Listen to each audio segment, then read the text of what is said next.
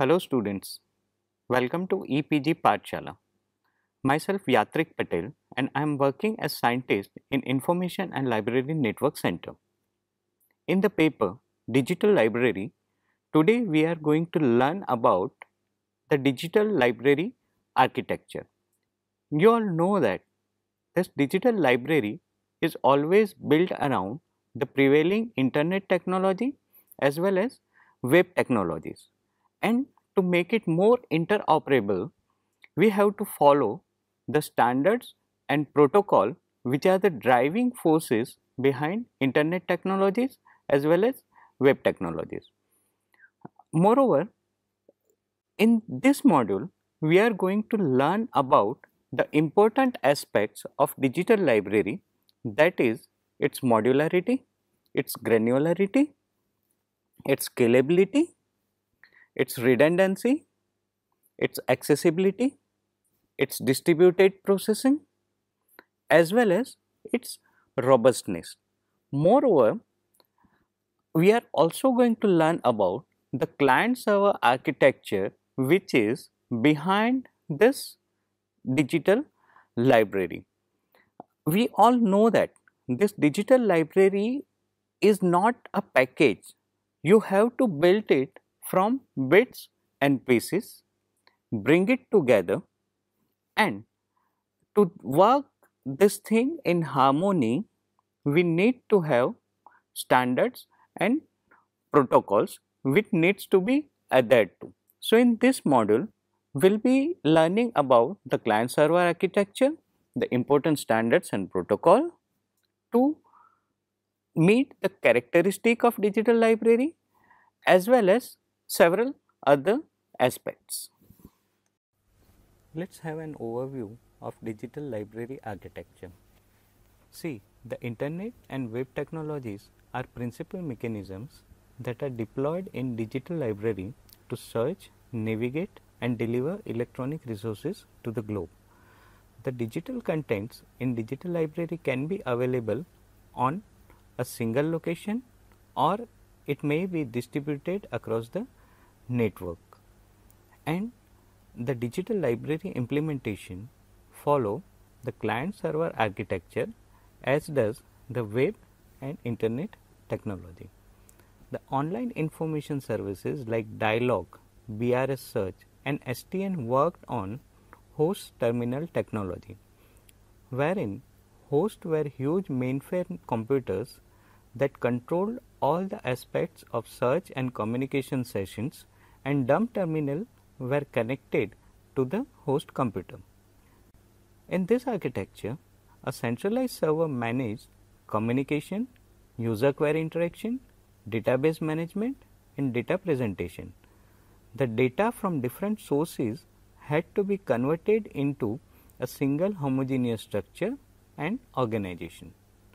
In contrast, enabling technology behind digital libraries provide for seamless access to heterogeneous digital objects created on different platforms and hosted in diverse environment distributed at different locations on the internet.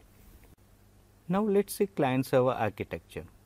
In client server architecture, client and server refers to both computer program as well as to the physical computers. The client program typically resides on user's personal computer, while the server program resides on a server that hosts information contents. The server program and client program communicate over a telecommunication network using a well-defined protocol. The client program or say web browser is responsible for making a request to the server and for displaying the information it retrieves from the server. The server is responsible for receiving requests from the client, controlling access to the information, performing computation which is needed to retrieve the information, sending requested information to the client after authentication of the client, as well as handling the database management task and processing requests from the client. In client server architecture, middleware are the computer programs that connects software component or applications on the client as well as servers. Middleware normally resides on both client as well as server and ensures that the client and server can communicate with each other irrespective of different hardware and software involved. This is being made possible by using standardized sequence of messages called protocols. The application programming interface, the API, is the middleware component that facilitates the transferring of messages between clients and server based on decided protocol. The API protocol defines a set of messages that both the client and server understand. The client's API translates the message into a form that is platform independent and transmit it to the server over the network. The server's API receives the messages and translate into form that a server can understand. The server receives the messages and responds to the client through its API. Middlewares are used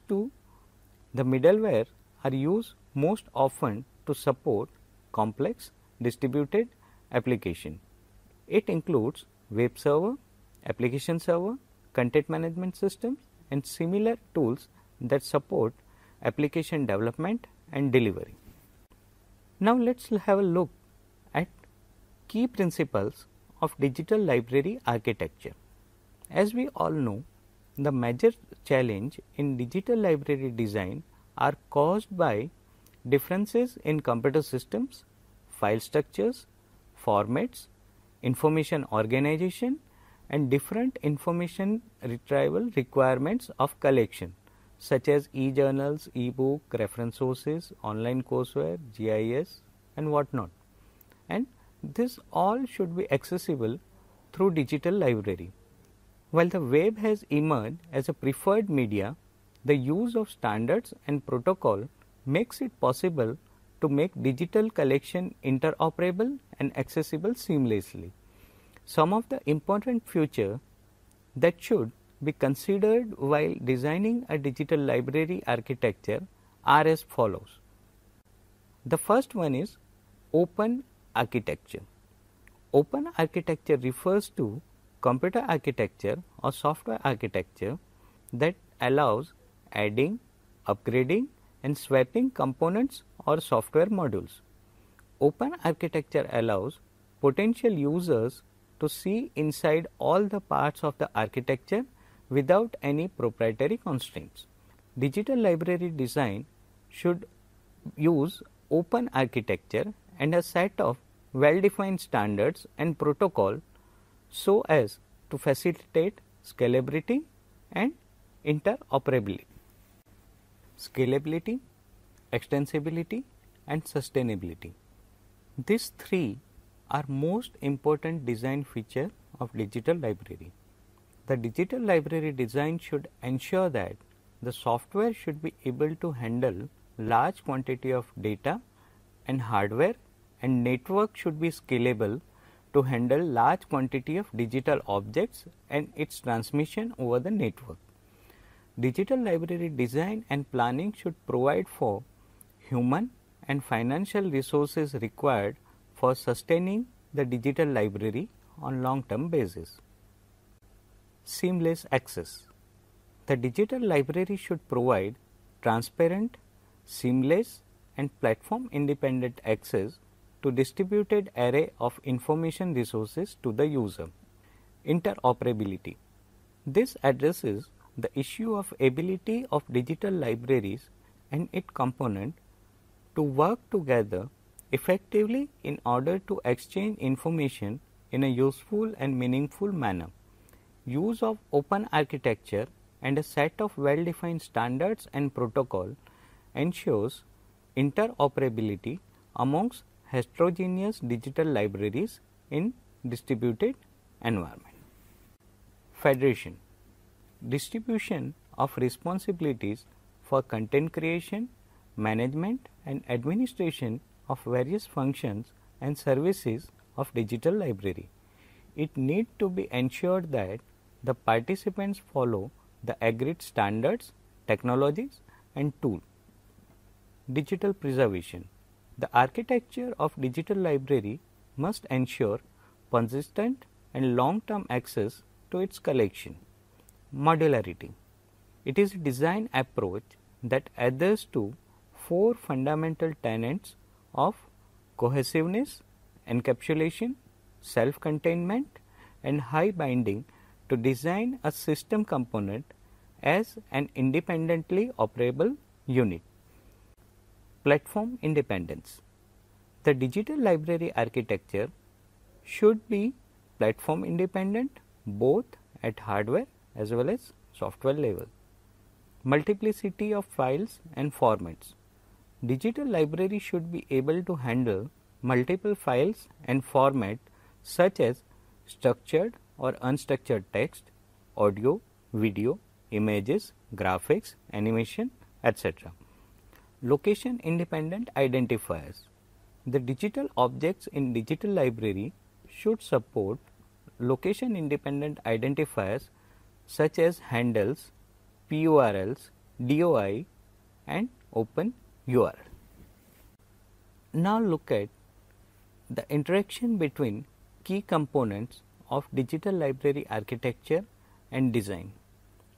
As shown in the schematic on the screen, the user connects to digital library via user interface.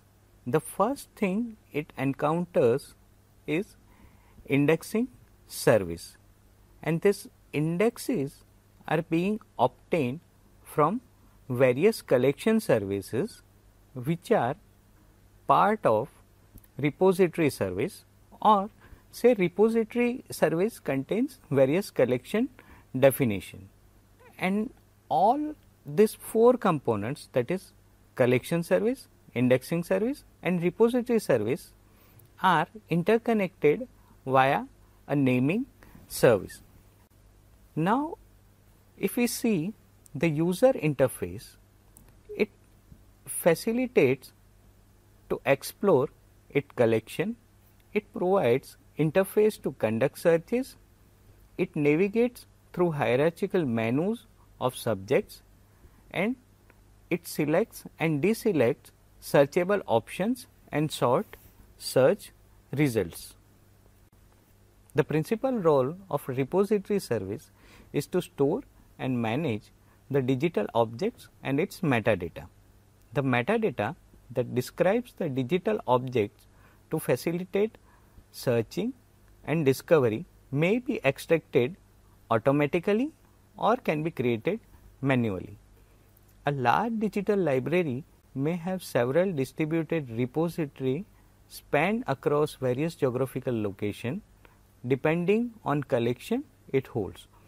The digital library developers interface with digital library using repository access protocol, which is known as RAP. This RAP recognizes rights and permissions to enforce intellectual property rights. The naming service is basically provides location independent unique identifiers. These identifiers must remain valid whenever the documents are moved from one location to another location.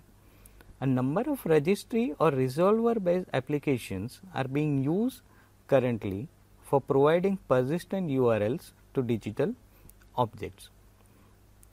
These unique identification schemes do not directly describe the location of resources to be retrieved, but instead directs a user to an intermediate registry or resolver server that maps the static persistent identifier to the current location of the object. The examples of most used registry or resolver based applications are PURL, handles, DOI and open URL. The process of indexing digital object involves linking of databases of digital objects to a text database consisting of keywords and subject descriptors. Digital objects are required to be linked to the associated keywords and subject descriptors to facilitate their retrieval.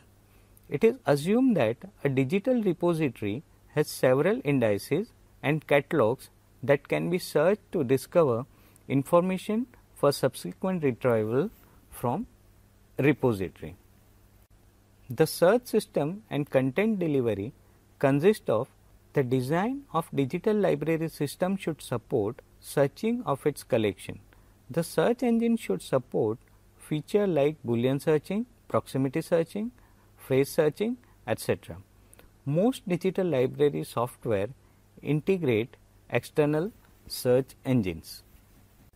Now let's see various digital library models and architectures. While different digital libraries have their own underlying design and architecture, most of them support key components mentioned above. While different digital libraries have their own underlying design and architecture, most of them support key components as described earlier. Some of the important digital library architectures are as follows. The first one is Kahn-Wilansky architecture. Kahn and Wilansky in 1995 defined a general purpose framework for distributed digital library consisting of very high number of digital objects comprising of all type of materials accessible over the network. Kahn and Wilansky defined that the basic entities stored, accessed, disseminated and managed in distributed digital repositories. Introduction of naming conventions for identifying and locating digital objects in digital repository was one of the most important contributions of this framework. In DENST and NCSTRL architecture, basically see the DENST is the server in German. This DENST emerged as one of the first digital library architecture based on three basic principles of a distributed digital library system, so that open architecture, federation and distribution. The developed by Digital Library Research Group at Cornell University, the DENST model was implemented in Network Computer Science Technical Research Library, that is NCSTRL, and available at www.ncstrl.org. This NCSTRL has more than 150 participating institutions and over 2000 digital objects. The DENST architecture specifies 4 core digital library services, that is user interface services, repository services, index services and collection services. The document model of DENST architecture facilitates 3 important functionalities that are considered important to any digital library design. These functionalities are unique document names, a location independent unique identifier called DocID, multiple document formats such as ASCII, PS and TIFF, document decomposition, that is physical and logical decomposition of a document, interoperability among DENST server. Interoperability among DENST server provides the user with a single logical document collection, even though the actual collection might be distributed across multiple servers. This is accomplished by interaction between a set of DENST server at 3 functional level, that is server registration. This is being used for locating and indexing the repository site for specific publisher identified through DocID, distributed searching and distributed document access. The NCSTRL has now moved from DENST architecture and OAI based architecture using ePrints or digital library software and is powered by ARC for harvesting metadata. CRADDL has been developed by Digital Library Research Group at Cornell University. It's known as the Cornell Reference Architecture for Distributed Digital Libraries, that is CRADDL. It is a component or a service based digital library architecture. The CRADDL offers following 5 basic services, that is repository service, naming service, index service, collection service and user interface service gateways.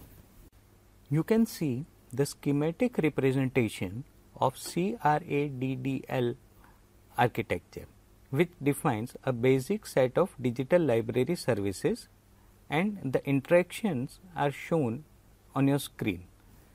The browser sends the search request to the user interface queries to the index servers and receive the list of hits. Once the list of hits has been passed on to browser, the browser sends document request. The user interface gets the dissemination information from corresponding repository and gives this dissemination to the browser. So, basically the object has been represented to user, and you already know the functionalities of this various services, that is collection service and naming service, because we have seen in this module earlier. FDPS architecture and NSDL. The NSDL and NDLTD are examples of digital libraries based on loosely coupled federated database system, that is FDBS, that are cooperating but are autonomous database systems. Individual participants in FDBS continue their local operation as defined by their own database management system. The FDBMS is the middleware software that controls and coordinates how the component database cooperate. The National Science Digital Library (NSDL) is basically a program funded by United States National Science Foundation, that is NSF, and this has been done by undergraduate division of NSF. Basically, this NSDL consists of the academic material in mathematics, science and engineering discipline. The key objective of NSDL is to produce a view of single coherent library to its user. It's not that collection of irrelated or non-interrelated material. Basically, it produces a single view to the users of the content which has been organized according to various scientific principles. In fact, NSDL does 3 kind of agreements with its participants, that is technical agreement, content agreement as well as the inter-organizational agreement. Under technical agreement, the formats, standards and protocols, access mechanism etc. are decided. In content agreement, the format of content, what will go and what will not go, what needs to be submitted and in which format it needs to be submitted is getting decided, whereas the inter-organizational agreements takes care of the accessibility, what should be made accessible, what are the services, which will be the paid services etc. are decided. Basically, the NSDL design attempts to achieve interoperability at the following 3 levels, that is federation, harvesting and gathering. The federation requires division of responsibility amongst participating members. The participants agree to follow set of standards, protocol and technologies. The process ensures interoperability, but participants are constrained to use agreed set of standard technologies and tools. In harvesting, participants agree to enable some basic shared devices without being required to adopt a complete set of agreement as in the federation. Whereas in gathering, which uses web search engines approach. In this approach, even if participants do not cooperate in any formal manner, a base level of interoperability can be achieved by gathering openly accessible information using a web crawler. Metadata from all the collection is stored in repository and made available to provide NSDL service. The NDLTD is another example of digital libraries based on loosely coupled federated database system, that is FDBS. The Network Digital Library of Thesis and Dissertation, that is NDLTD, the Digital Library of Thesis and Dissertation of master and doctoral students from various universities in US and around the globe, has adopted a federated design approach. NDLTD team created an intermediate application that mediates search requests and has access to descriptions of the search engine's user interface, the type of queries supported and the operators that define and qualify those queries. The NDLTD has also defined the searchable database markup language, that is SearchDBML, an application of extensible markup language, that is XML, for describing each site. The federated search system distributes a query to multiple sites and then gathers the result page into a cache for browsing. The results are displayed for users without merging.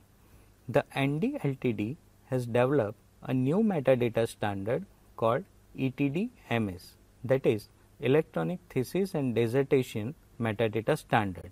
This standard is based on Dublin Core. Well, let's talk about CORBA. CORBA is basically Common Object Request Broker Architecture. This Common Object Request Broker Architecture is quite popular architecture in distributed object oriented computing. And the beauty of CORBA is it can integrate between a number of various servers or say number of various services which are running on different architecture as well as different protocol. But once you implement the CORBA, what it does is all services are getting well defined and the inter-service communication takes place using a well defined definition language. There are three key components of CORBA. The first one is the object IDs. The second one is IDL, that is interface definition language, and the third one is IR, that is interface repository. In interface repository, all the object definition, all the service definitions are being stored along with their object IDs. So basically what it tries to do is it can be considered as a directory wherein all different services which are being provided by different server is listed along with object ID, and a unique object ID is given to the each service, and basically this is being stored using IDL, that is interface definition language. So when there is a computer to computer communication, everyone knows the IDL, and this basically creates a transparency. Like I don't need to know like how to access this service. Normally what once say suppose I want to access some service, what I need to do is go to interface repository, wherein I will have listing of all the service which are provided by different server. Using IDL I can access those service and then my job is done. So in short, Corba is very open and very popular architecture. Corba supports request for services when the client no specific object to be retrieved as defined by IDL. This is known as static invocation of interface, and when the client doesn't know about object IDs and wants to discover it, this is known as dynamic invocation interface. A proxy process handles all the requests, either static or dynamic. The proxy process interfaces with Corba infrastructure through the object request broker and handles the request on behalf of the client. The ORB is a middleware that connects the client and servers and allows for object communication. The ORB indicates the target objects residing on different server and routes requests to them through message passing. Software Agents Architecture and UMDL. The University of Michigan Digital Library Project, that is UMDL, uses a proprietary architecture to support the federation of loosely coupled digital library collections and services.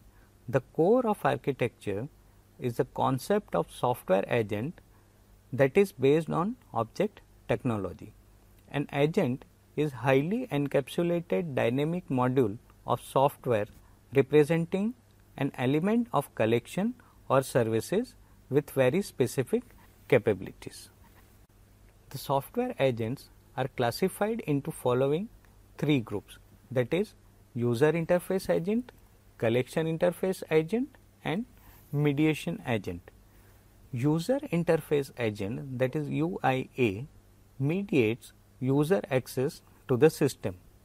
Normally UIAs convert queries and other user interaction into a form that can be understood by other agents. UIAs create and maintain users' profile that other agents can use to support searching. User profiles are consulted by the agents to facilitate delivery of STI services. The collection interface agents mediates access to the collection, that is full text documents, websites or other multimedia objects. The major role of CIA is to provide the registry with information regarding collections. They provide detailed description of content and structure of each collection. The CIAs describe the indexing system associated with each collection and how to search them depending upon the syntax used. CIAs also describe how to access the collection and what protocol to be used for accessing collection. Mediation agent. These MAs manage all the necessary tasks that support the system, such as those tasks that eventually directs a user to collection based on specific query or user profile. Mediation agents communicate only with other agents. The type of mediation agents includes registry agents to manage registry and remora agents that provides SDI services. The types of mediation agents include registry agents to manage the registry and remote agents that provides SDI services. Mediation agent can also assign with the task of maintaining statistics of various activities. Task planner agent in MA is responsible for managing tasks and other agents. Software agents communicate with each other using a proprietary language developed by UMDL called Conceptus language. Open Archival Information System, that is OAIS. This reference model was developed by Consultative Committee for Space Data System, that is CCSDS, targeted to digital preservation projects.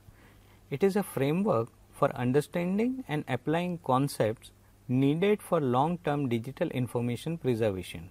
The reference model does not specify an implementation and is therefore neutral on digital object types or technological issues. The model can be applied at a broad level to archive digital image files, bond digital objects, or even physical objects.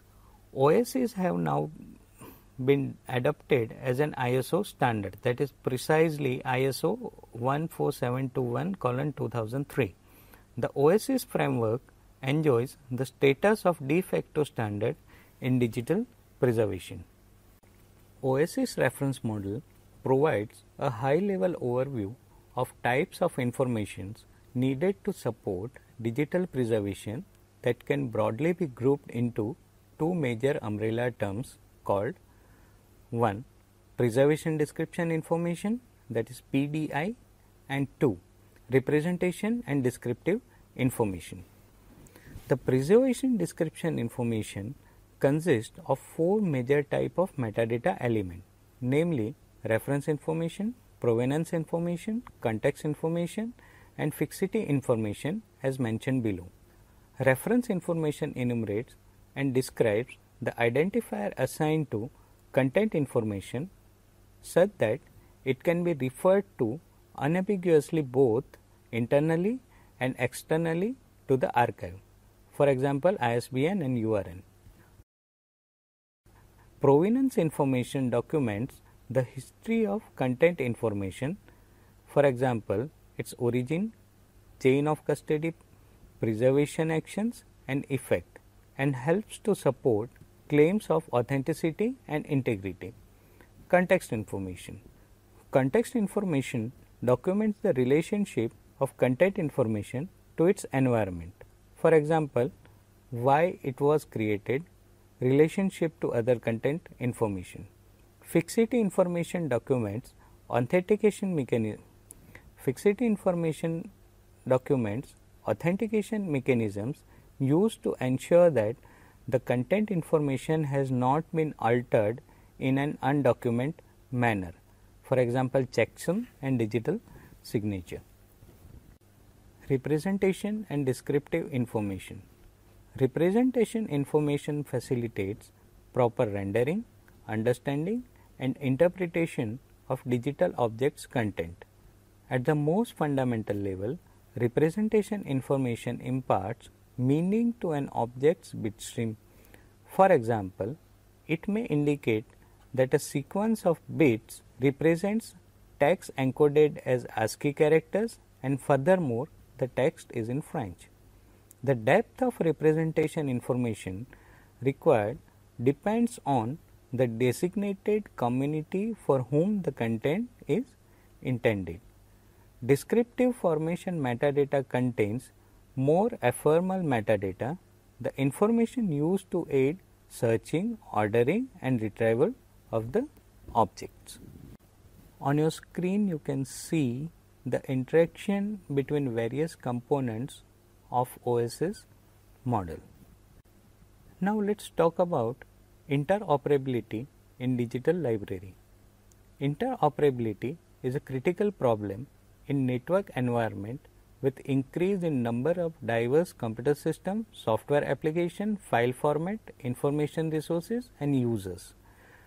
Digital conversion activities are distributed amongst libraries that hold traditional print-based resources and digitize information to be made accessible universally. Collaboration amongst participants is therefore necessary in order to adopt a framework for achieving suitable level of information sharing. Interoperability is ability of digital library component and its services to be functionally and logically interchangeable by virtue of their having been implemented in accordance with set of well-defined publicly known interfaces. In this model, various services and components can communicate with each other through open interface. and clients can interact with them in an equivalent manner. The ultimate goal of interoperability is to create and develop components of digital library independently, yet to be able to call on another efficiently and conveniently.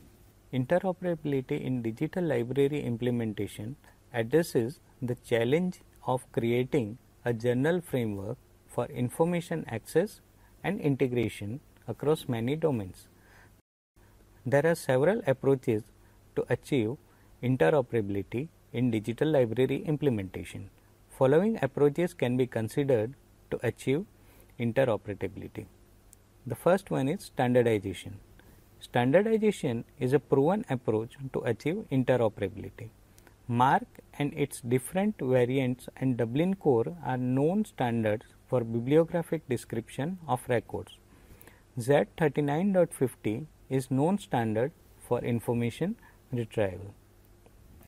The family of standard approach offers the choice of implementing one or more of several standards. The International Standard Organization, the ISO standard for open system interconnection, created an interoperability framework based on families of standard approach. OSI in its 7-layer structure provides a family of standards concerned with a given set of interoperability issues in area of interconnection. TCP/IP is an OSI protocol. Specification based interaction. Interoperability can also be achieved by describing the semantic and structure of all data and operation. The specification based interaction circumvent the requirement of mediation systems. Some of well-developed enabling technologies to achieve this goal include Agent Communication Language, that is ACL. Mediation. The interoperability can also be achieved by deploying mediation machinery and interfaces for the translation of data formats and interaction modes between components. In the area of interconnection of diverse network gateways play the role of mediation. Mediation interfaces can be designed to augment functionalities and services that may search two digital libraries and present the result with its own value addition. Such mediation facilities are called wrappers or proxies. Mediation technology thrives on standardization. For example, a single mediation system can cover all Z39.50 compliance resources at once. Mobile functionality. Mobile functionalities consist of software agents that travel over the network to the sites where they access the services that they need. The software agents reach back to their original site with results of their works. Java applets and servlets facilitate such mobile functionalities that deliver new capabilities to the client components at runtime. Instead of depending upon standardization or third-party mediation, mobile functionality accomplishes